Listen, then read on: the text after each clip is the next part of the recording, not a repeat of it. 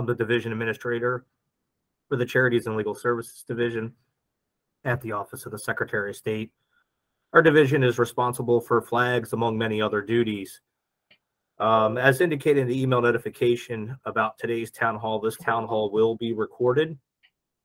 A link to the recording will be available on the Secretary of State's website within a few days of this town hall, as will the slides from the PowerPoint. They will also be available. By choosing to join us today, you are consenting to the recording as part of this town hall. The Secretary of State's office is customarily entrusted with the role of educating the public about the history, protocol, and appropriate display of the Maryland state flag individually and as flown with other flags. And our office issues flag alerts to other agencies when the Maryland state flag, the U.S. flag, or both will be flown at half staff, and to members of the public who subscribe to the flag alerts. Every time the president or governor issues an order to lower or raise the flags, it's our staff that issues those notifications. It bears repeating that this town hall will be recorded. A link to the recording will be available on the Secretary of State's website within a few days of this town hall. And again, it'll be the recording and the PowerPoint will be posted. The time is reserved for questions at the end of today's town hall. If you have questions, you may find that they're answered during the presentation. Also, you may place them in the chat box. One of our team members will announce those questions at the end, especially the frequently asked questions, where they may answer it in the chat box as we're going. And in order to prevent confusion about the sources of responses, unless you're a Secretary of State employee, please don't answer those questions in the chat box. We get some well-intentioned folks sometimes that may know, or we've experienced on our other town halls that try to answer. We'll read them off at the end if they're not already answered. And please know that the content and presentation provided is for informational purposes only. It is not intended to be legal advice. Our staff is available at the Secretary of State's office to answer your questions, to provide information only, but we cannot provide legal advice. For legal advice, individuals should contact legal counsel who specialize in that particular area of law. And just one more time mentioning that today's recording and PowerPoint will be posted on the Maryland Flag information link on our website. And finally, the content and presentation provided us for informational purposes only, not intended to be legal advice. As we begin, please mute your microphone. You may keep your camera on if you like to see those smiling faces, but please do mute your microphone. Thank you. And let's get started. So history of the Maryland flag. The Maryland flag has been described as the perfect state flag. It's, bold in colors, interesting patterns, and correct heraldry. A flag that shouts, Maryland. The design of the flag comes from the shield in the coat of arms of the Calvert family, the colonial proprietors of Maryland. Proprietor was given governmental powers over the land by the English crown. So George Calvert, the first Lord of Baltimore, adopted a coat of arms that included a shield with the alternating quadrants featuring yellow and black of his paternal family and the red and white colors of his maternal family, the Crosslands. And in 1904, the General Assembly adopted the design as the state flag, and that link was forged between modern-day Maryland and the very earliest chapters of Maryland and the Calvert family. In 1945, the gold cross botany was made the official ornament for the flagstaff carrying the Maryland flag. I'm pointing out here that doesn't mean you have to have an ornament on top of the flagpole carrying the flag, but if you do have an ornament on top of the flagpole carrying the Maryland flag, it should be the gold cross botany. Detailed history of the Maryland flag can be found on our website on the flag history page. And we'll make sure that direct link gets put in the chat as well. But there's all kinds of good information on the website about the flag and its history and care. Statutory authority of the Secretary of State's office regarding flags. So the Secretary of State is required by law to issue a state flag to a family of a firefighter, a policeman, or member of the military, sworn member of the state fire marshal, or other professional volunteer emergency medical service provider killed in performance of duty when the deceased person is a member of the military, the flag is presented to the family by the state senator in the legislative district in which that person resides or served. And when the deceased is a member of the military, the flag is presented to the family through the Department of Veterans Affairs. So there's a custom of the Secretary of State regarding flags. So we're customarily entrusted with the role of educating the public about the history, protocol, and display of the Maryland state flag, both individually and as flown with others. And the Secretary of State, as mentioned earlier, issues flag alerts to other agencies when the Maryland state flag, U.S. flag, or both will be flown at half staff. If you're subscribed to the email list we have regarding flags, you'll remember a couple that went out recently. The one jumping out to me is the one for former Secretary of State Madeleine Albright. The president issued a proclamation to lower the flags for the former Secretary of State for a certain period of time. And then when that happens, we also push out an alert to make sure that people know that, but also that the Maryland flag is flown at half staff as well.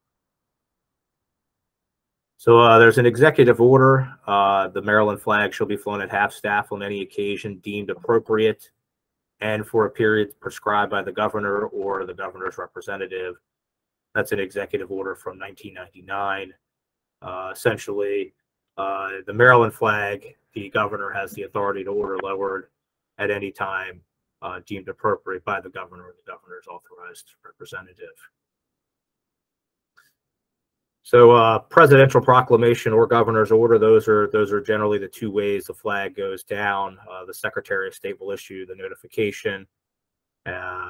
If the president has issued a proclamation, we'll also issue something about that by email to let folks know that the president has issued a proclamation to lower the flag. And there's a chart within a few pages here that'll explain, kind of breaks down how long the flags are lowered depending on certain circumstances. And also we'll talk about there's certain days every year where the flag is flown at half staff. So certain days for the U.S. flag and certain days where only the Maryland flag is flown at half staff. So we'll go over that and some of the protocol for that here in a little bit. So Armed Forces, the Secretary of Veterans Affairs informs the Secretary of State's office when a member of the Armed Forces dies in the line of duty. The U.S. and Maryland flags are lowered to half staff from sunrise to sunset on the day of interment when a member of the Armed Forces dies in the line of duty. So there is a federal law that authorizes the governor in certain situations to order both the Maryland and the U.S. flags to half staff. Ordinarily, the governor has authority to lower the Maryland flag to half staff, but in a few situations, they're also authorized to lower the U.S. flag to half staff. And this is one of those situations. You have a member of the armed forces from the state that dies in the line of duty. The governor has the ability to order both the U.S. and Maryland flags to half staff. A police, firefighter, or correctional officer killed in the line of duty. Similar thing here where the governor is also, the Maryland flag's lowered immediately. The governor also, under federal law, has the authority to order the U.S. flag flown to half staff. So if a first responder, any of these folks mentioned on here, were to die in the line of duty, and a tragedy of that nature, the governor can order both the U.S. and Maryland flags to half staff, and that's issued upon us learning that, and it's lowered to half staff effective immediately and returned to full staff at sunset on the day of interment of that individual. So many times in those situations, you find out about the passing, you order the flags lowered, and at some point in time after that, we find out the scheduled day of interment, and we'll issue a second notice that explains when to raise the flag, regarding the passing of this particular individual in this circumstance. So we don't always have a date when the flag will return to full staff, but when that date is known, we'll let everybody know. So the governor has discretion to alter timeframes to lower the Maryland flag. Orders from the governor supersede anything on the protocol chart that's going to follow this. So this chart is a guide, it's protocol, but governor, just like a president, could order something different if they chose. And here's this chart. It's a pretty big chart. Takes up a lot of the page. And this chart is available if you're on the Secretary of State's homepage, sos.maryland.gov. On the right-hand side, you'll usually see a picture of the flags and the current status of the flag position. And under that, there's a link for protocol. And this chart is actually found there as well.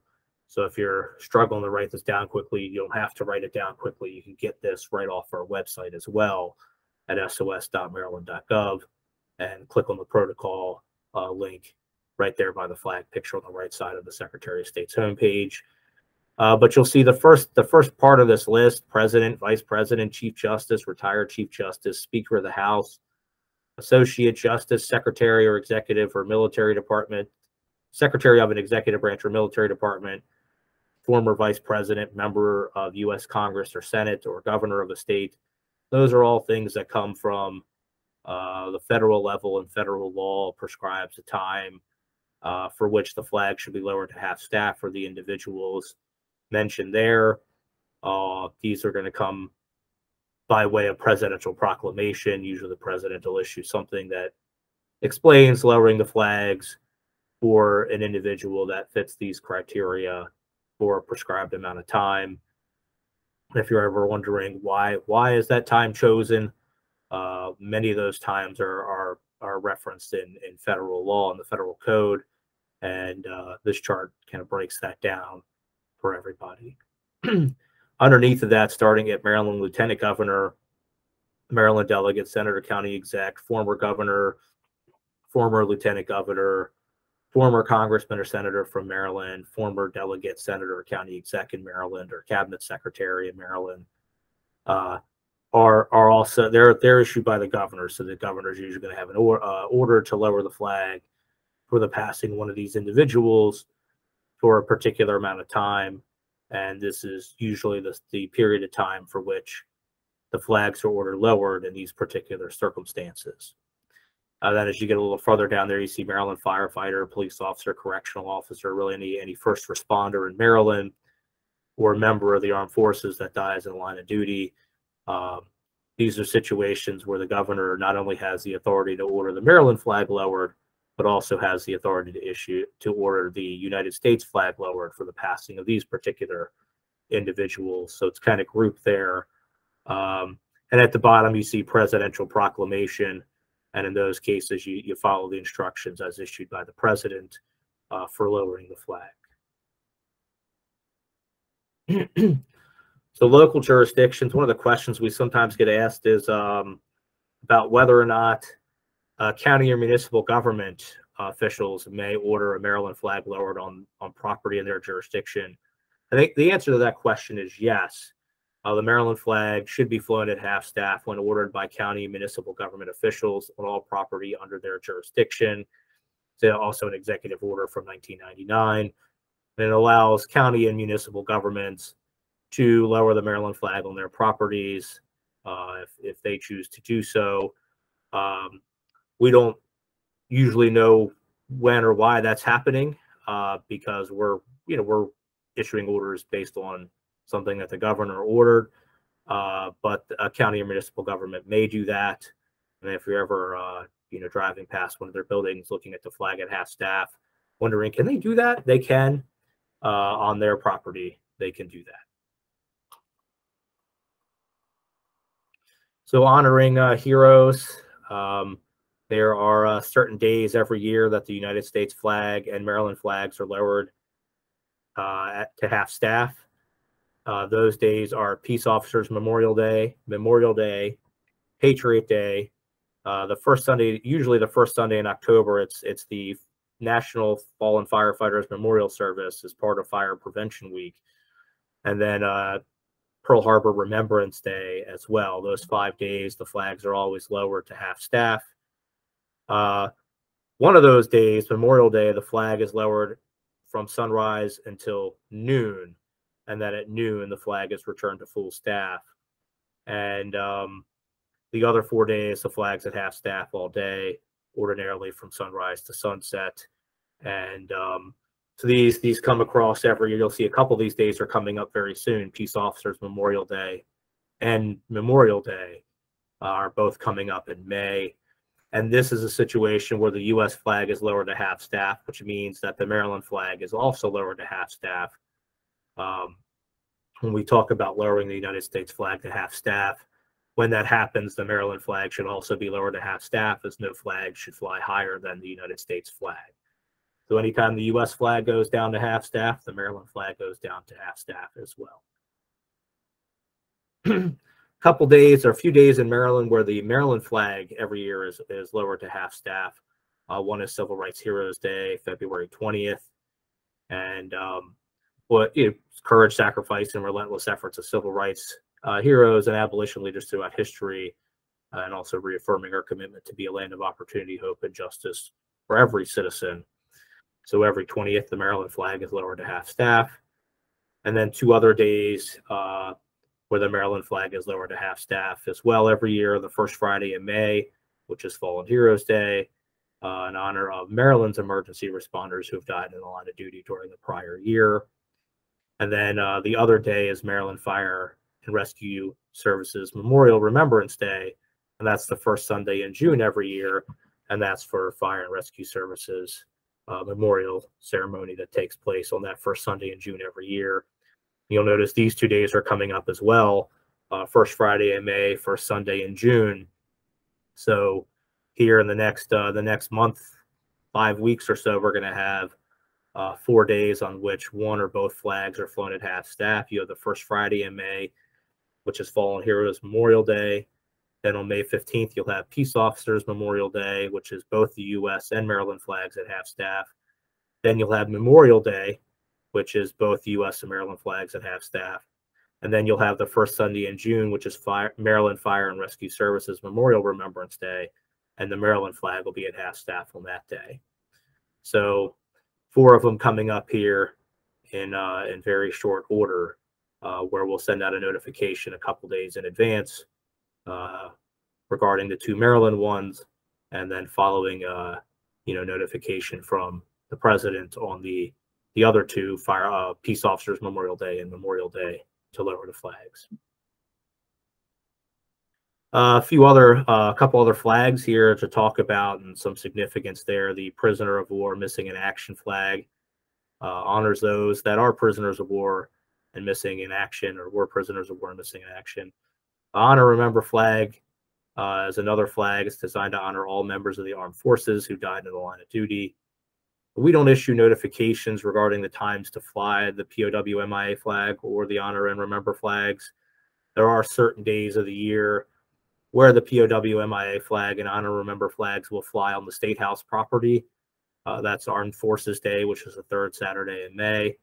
You have Memorial Day, Independence Day, Veterans Day, Saturday and Sunday closest to Memorial and Veterans Days, and POW MIA Recognition Day, which is the 3rd Friday in September. So on those days, those flags will fly on State House grounds.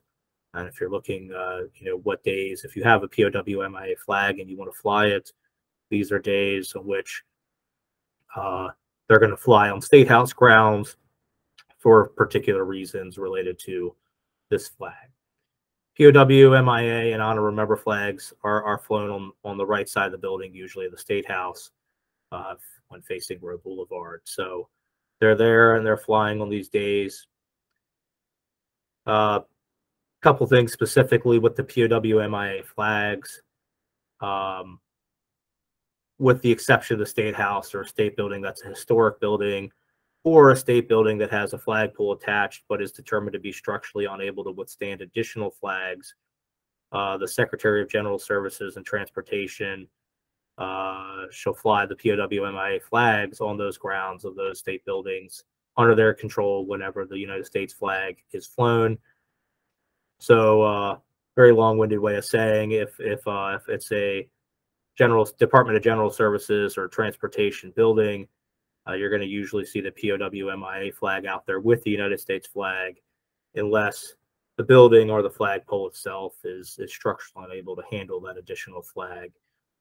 And the POW MIA flag is flown below the United States flag on state buildings. So if you're seeing a POW MIA flag on the same pole as the United States flag, it's going to be beneath that flag. If the United States flag is flown at half-staff, the POW/MIA flag is also flown at half-staff. When only the Maryland flag is flown at half-staff, the POW/MIA flag is still flown at full staff with the United States flag. So the POW/MIA flag mirrors the position of the United States flag. It is independent of the position of the Maryland flag. So if only the Maryland flag's at half staff and the United States flag is at full staff, that POW/MIA flag can also be flown at full staff. If the United States flag is at half staff, then the POW/MIA and Maryland flags would be at half staff as well. Again, no flag flying higher than that United States flag. Blue Star Banner. Some of you folks may have seen this particular flag. It's really designed as a reminder that war touches every neighborhood. And it was designed and patented in 1917 by a World War I Army captain in the Ohio Infantry, whose two sons served on the front line, and became an unofficial symbol for parents at that time with children in active military service. And during World War II, the Department of War issued specifics on manufacturing this particular flag and set some guidelines indicating when it can be flown and by whom it can be flown. And it became an authorized service flag and service lapel in 1967 by the Department of Defense. Families display banners when their loved ones are serving in active duty, and the blue star represents one family member serving. Banners can display up to 5 stars. So if you see a flag like this with 2 stars, that would indicate that that family has 2 members serving. And this, this flag was really rekindled after the September 11th terrorist attacks in honor of the military families across the nation. So a few things here with Maryland flag protocol. Proper display. Maryland flag should always be raised briskly and lowered slowly and ceremoniously. You ever see a flag going up the flagpole relatively quickly, but being lowered slowly, that's part of the protocol for displaying that flag. This is why that happens. The Maryland flag shall be flown with the black stripe on the diagonal band in the first quarter at the top of the flag staff, as that picture shows on the right. The yellow corner is on the bottom part of the flag. So black corner of the flag is on the top at the highest part of the flagpole, just as shown in that picture. Only a gold cross botany may be used as an ornament on top of the flag staff that carries the Maryland flag.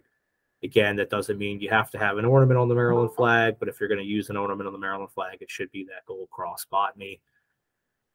And the flag protocol proper display page on our website gives more information about all these matters.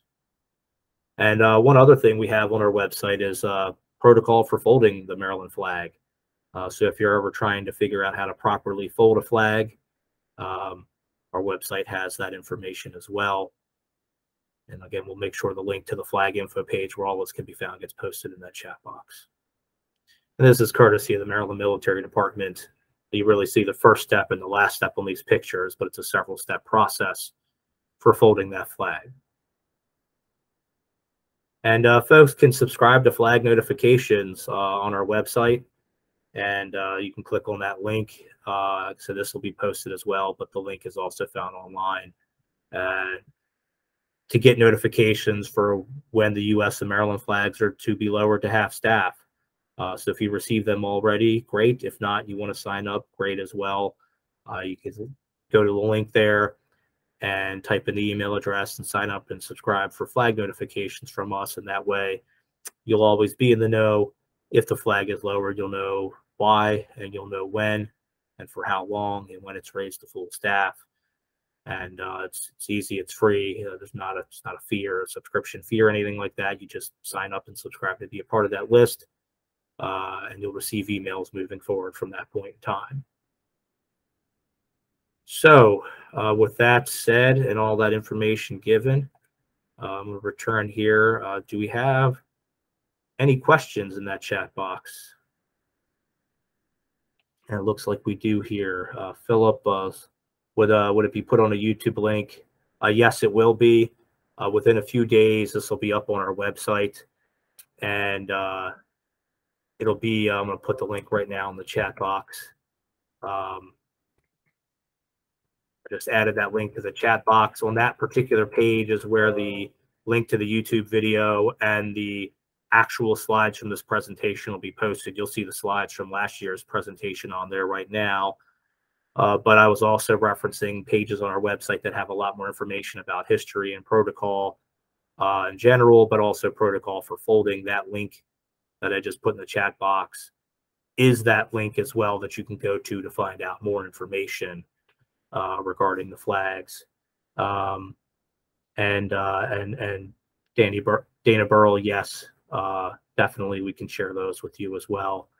And I'll throw my email in there real quick. Just shoot me an email and I'll make sure that we share these with you. Do we have any other questions that weren't in the chat box? Anybody have anything they want to ask that we'd be able to answer? Al, you got a hand raised? Go ahead. Thank you. Can you hear me? I can hear you. Yep, great. Okay. You kind of addressed this with the PIA or MIA POW flag, but other flags, like for instance, we fly a county flag alongside the American and the state. When the state is flagged, does the state is lowered? Does the county have to be lowered as well? If you're on the same flagpole, yeah, your priority would be U.S. flag, then Maryland flag, then county or local jurisdiction flag. So if they're on the same pole, they should be. Although there's not. Let me double check something here real quick. Something that I know of where the county flag has to be lowered if the Maryland one is lowered. Where the general protocol is no flag may fly higher than the U.S. flag.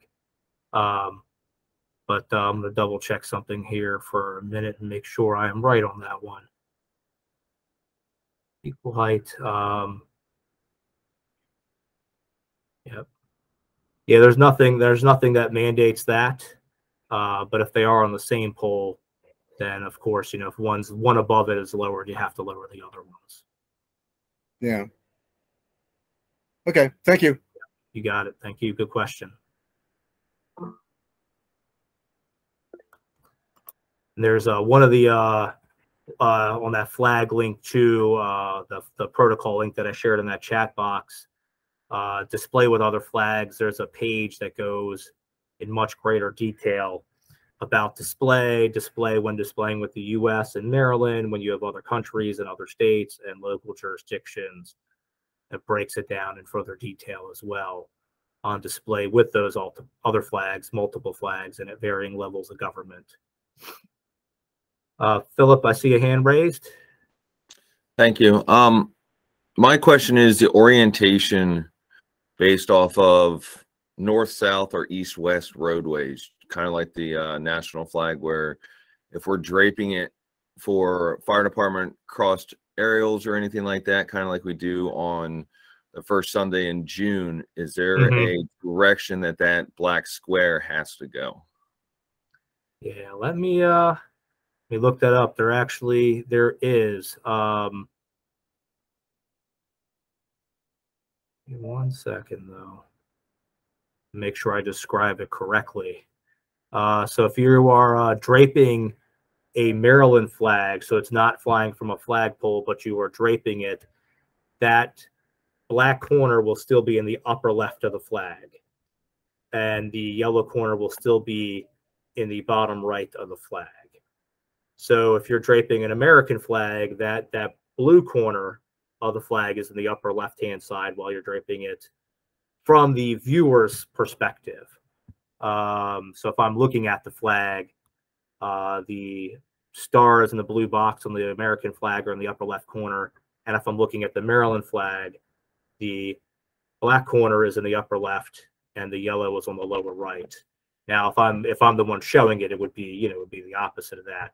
That's also one of the things in that if you go to the link in that chat box that I threw up there, and you're on that Maryland flag information page, and you click on in the upper right, there's a flag protocol link.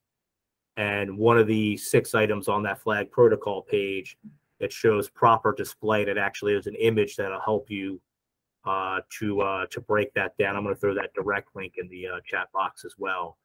But there is an image on our website that'll help with that exact question about draping the flags on overpasses and things of that nature. So I just added that to the chat box also. If you click right on there, it'll give you the image. And if you're like me, seeing the picture is way better than having somebody try to describe it.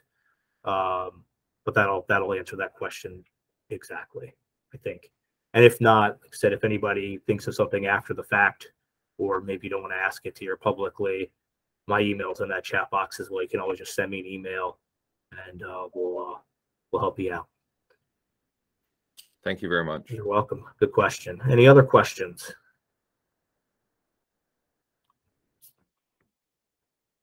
Going once, going twice. Okay. Well, I mean, in closing, there's a wide array of resources about flags that are available online.